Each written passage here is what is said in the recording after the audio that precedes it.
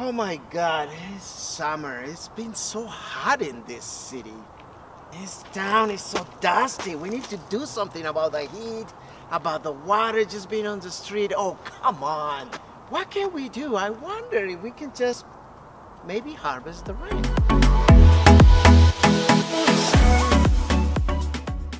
This is a rain garden that is diminishing flooding, infiltrating water, and bringing beauty to the neighborhood. It has several ingredients. It has mulch, which we recommend 2 inches on depth of that mulch.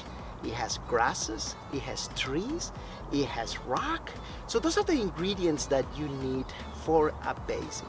Source of water, a depression, mulch, plants, and sometimes rocks. So no dust, water is infiltrating, and no water in the street.